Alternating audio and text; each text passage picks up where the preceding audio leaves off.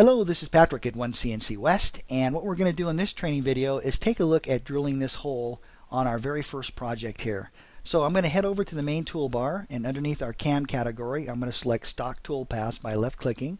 And you'll notice that within OneCNC there's really two ways we can drill holes. There's the hole wizard, which I'll demonstrate later on, and then we have drill single. Now even though that says drill single, you can definitely drill multiple holes with this. But let's go ahead and use this. I'm going to left click on drill single. Once we do that, we get this little dialog box, and this is just the method that we'd like to select our hole. Notice that we can type in coordinates, we can sketch locations, we can click on endpoints, arc center, intersections, and so on. I'm going to go with arc center. Just left click that, take my cursor and just left click on that arc center, and there we go, the location's in there. Now once we have the location, just like with these operations here, when we're done selecting, you want to right hand mouse click. I'm going to click finish, and then here's our first dialog box. And just like these operations here, the very first dialog box is select a tool. Alright, so I already have the diameter in here at a 1/2 inch. We've got our included angle at 118. Don't forget the length is just how far the tool sticks out past the holder. So if I change that to 1 inch, you can see that change there. I'm going to put that to 1.5. That looks good. This is your turret position. I've got 3 there. There's your spindle speed. And our feed rate, 5 inches a minute is okay for me. So I'm going to leave that alone and then click next. Okay, so now we have our clearances. These are named a little bit differently, but you can see we have a rapid Z-plane. I have that at a 1/2 inch. We have an initial and a retract Z-plane. I've got my initial set to 50 thousandths, my retract Z-plane at 0, and my final depth I'm going to go at minus 800 thousandths. Now notice too that there's 2 very important options down here. There's machine cycles and automatic custom. Machine cycles is going to output a CAD cycle like a G81, G82, and G83.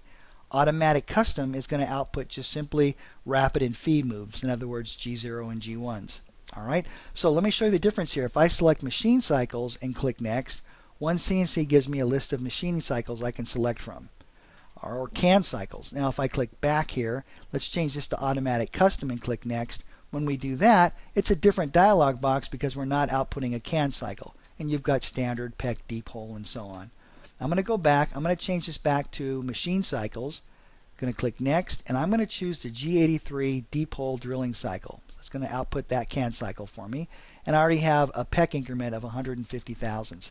This retract mode, this is just your G98 and G99. I don't need to worry about that for right now. I'm going to click finish, and there we go. There is our drilling operation. Now, before I finish this video, there's something I want to point out.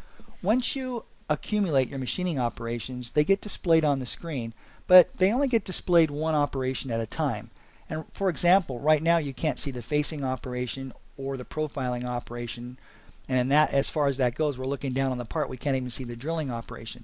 If you want to see any of these, just simply left hand mouse click on the operation. You don't have to double click, just simply left hand mouse click. OneCNC automatically does this because it doesn't want to clutter the screen with a whole bunch of toolpath. It can make it tough when you're picking geometry for subsequent machining operations. So what we do is we just show one toolpath at a time. Alright? Another thing I want to point out too is that when you have your toolpath up here, if I rotate, if I pan, or zoom in and zoom out, OneCNC is going to make that disappear as well. If you want to see it, just left hand mouse click. We can left hand mouse click on any of these. There's our profiling, and there's our drill cycle right there. Okay, so I didn't want you to think that OneCNC was missing by not showing the toolpath. It's done on purpose to keep this area nice and clean and only show you the toolpath that you're concerned about. Alright, thank you so much for watching, and I look forward to seeing you in the next video.